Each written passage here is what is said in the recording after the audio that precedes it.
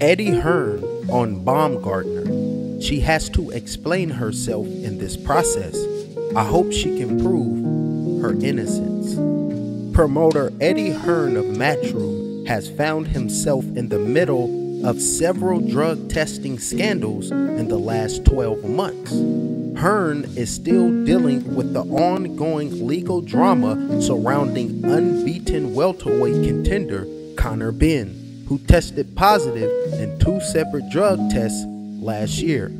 2 weeks ago, heavyweight Dillian Whyte tested positive for a performance-enhancing drug and was immediately removed from a scheduled pay-per-view rematch with Anthony Joshua. And on Wednesday night, it was revealed that undisputed super featherweight champion Alicia Baumgardner had tested positive for 2 banned substances in connection to her July 15th rematch with Christina in Detroit. Baumgardner, who openly proclaimed her innocence, explained that she came up clean on a test administered on June 16th and also tested clean on fight night. The positive sample was taken on July 12th. Hearn detailed that his company is investigating more money into drug testing fighters on a more consistent basis, and as a result, there will be an increase in fighters coming up with adverse tests.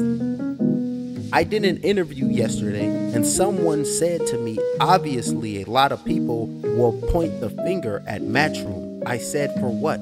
If you want the sport to be a safer sport, I'm not looking for a pat on the back, but you should want as much testing as possible across as many fights as possible in the sport. That's what we are trying to implement, and it's not a competition against other professional companies. It's fact that we're the only professional company investing anywhere near this level into testing to try and make the sport as clean as possible, Eddie Hearn told IFL TV. Alicia Baumgardner, who we've represented for a long time, she had a test on one side of it and she passed, and she had a test a couple of days later on fight night that she passed, but still, she has to explain herself in this process, and we'll support her in this process, and I hope that she can prove her innocence here, absolutely. But we want to make sure that there is as much testing as possible. Unfortunately, this would be the case across the sports. If you ramp up the testing and intensify the number of fighters who are being tested on a regular basis, you will find more analytical findings. It's simple. So if we didn't do any testing like other promoters, we wouldn't have any cases, but we do. And unfortunately, you go to other main event fighters aren't being tested.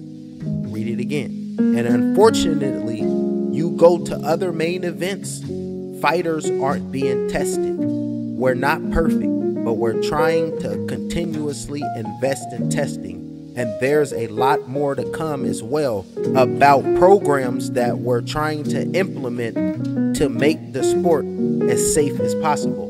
This is Fighter Get Knocked Out. Let me know in the comment section what y'all think about Eddie Hearn telling Alicia Baumgardner, we want you to explain yourself, and all the testing that Matchroom is doing. That's why a lot of fighters is popping dirty right now. This is Fighter Get Knocked Out, ladies and gentlemen. I'm going to be out the building. Have a good one.